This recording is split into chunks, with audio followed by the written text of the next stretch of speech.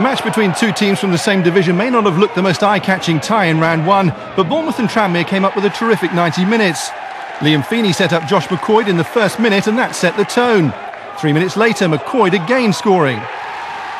The teams have already met in the league this season. Bournemouth won that one 3-0 at Prenton Park, and they'd matched the scoreline after just 7 minutes as Mark Pugh joined in the fun. But it was never likely to finish there, and Tranmere set about finding an unlikely way back. Aaron Cresswell's free kick took a deflection to make it 3-1. And by half-time, Tranmere were the team with the momentum, thanks to Ian Goodison's header. There was no let-up in the pace of the game in the second half, and when Ian Thomas-Moore scored to make it 3-3, it was anybody's guess who'd finish the stronger. Ultimately, Bournemouth had the trump card in the shape of McCoyd.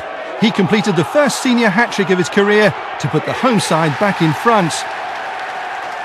And heading for victory, particularly when Feeney scored an excellent fifth.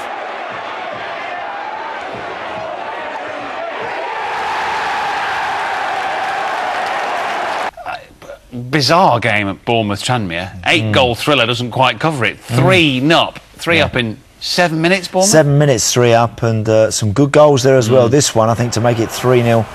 It's Mark Pugh. I mean, that's a great strike. Goalkeeper's got no chance with that one. Fabulous, fabulous strike. And I think after Cresswell puts that one in, Sean Jalal, the goalkeeper, bamboozled by maybe a little deflection there, whatever. But after that, you're thinking there may be a way back for Tranmere. They got their second just before half-time.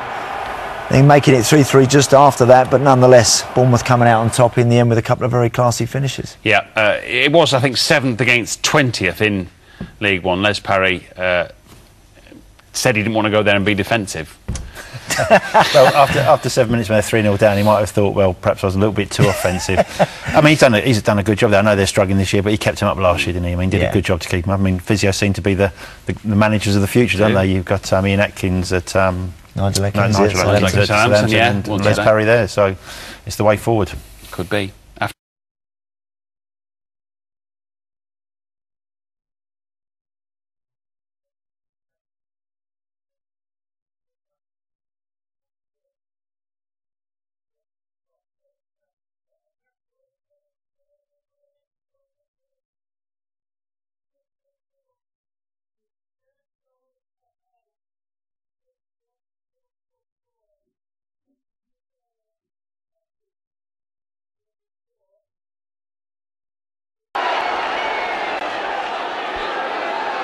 The rich promise of teenage wonder kid Dale Jennings illuminated a drab affair at Prenton Park.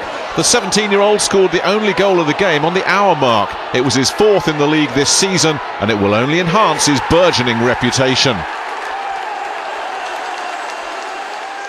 The Pilgrims didn't offer much, although a goal-mouth scramble saw Tranmere's John Welsh clear off his own goal line, and Curtis Nelson blazed the rebound over the bar. That's 3 league wins out of 4 for Tranmere.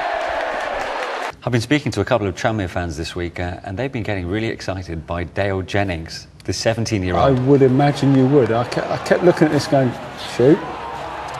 No, shoot. Go on then, shoot. Oh, what a great goal.